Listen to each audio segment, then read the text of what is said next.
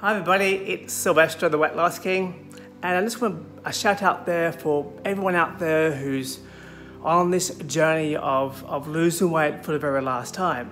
And I never knew it was my last time 18 years ago when I finally lost my weight after 20 years of trying. And one important factor that really helped me to lose my weight is the way I spoke to myself. Like, other people speaking to me and put me down, that was bad enough, but me speaking to myself badly and being negative about myself didn't really boost my confidence or my self-esteem.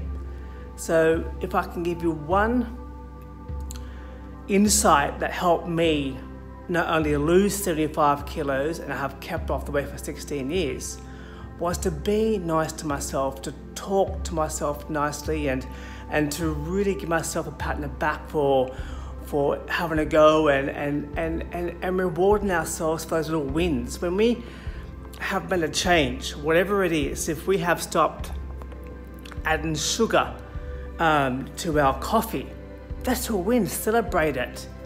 And what I mean by celebrate it, give yourself a pat on the back and just, hey, great, that small change opens up. So be kind to yourself, talk to yourself nicely, and make sure that any little wins that you get, give yourself a pat on the back, and that will encourage you and give you momentum to keep on losing your weight. Be nice to yourself.